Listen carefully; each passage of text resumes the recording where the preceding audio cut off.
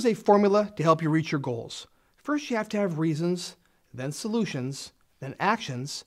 You test and measure, you never give up, and eventually you'll have success. If we have no reason to do anything, we won't do anything to get there. You've got to have a strong reason. Then you have to have a strong solution. How will you get there? That's going to be your solution. So focus on the solution. So first you have a reason, then a solution.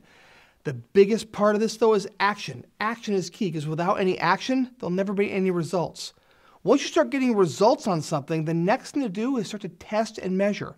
What happened? Was it successful? Not successful? How can I make it more successful? Test and measure, test and measure. What works? What doesn't work?